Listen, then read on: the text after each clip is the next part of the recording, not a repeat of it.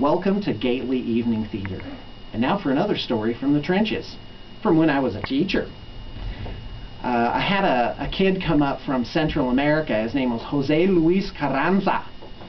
And I used to use endearments with my students, you know, sweetheart, darling, or bud, or stallion with the kids.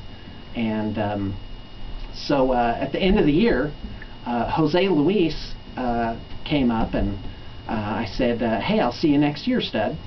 And his bottom lip started to quiver, and he said, Mr. Gately, you really should not call me stupid. And so I flashed back through the whole year of all the times that I had called him stud. Like, hey, welcome to class, stupid. Welcome. Good job on your homework, stupid.